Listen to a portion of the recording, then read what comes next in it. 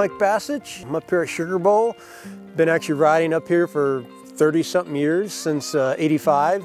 Love this area, and especially like a day like today, it is amazing up here right now. Sugar Bowl, I love it. It's like pretty mellow. It's got amazing terrain. This whole area is incredible, which I grew up riding up here, so it's being like at home here. And I mean, what Sugar Bowl offers is great off-lift backcountry access. The in-terrain stuff's super rad. You got mellow groomers, you got a little bit for everybody.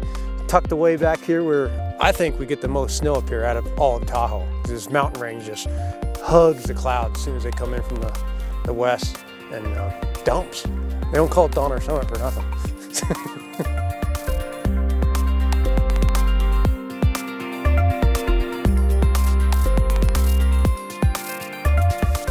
I'm still like super happy experiencing what I do, and I'm really here for days like today. The powder is the biggest reward I know of, and down deep in is so satisfying for me.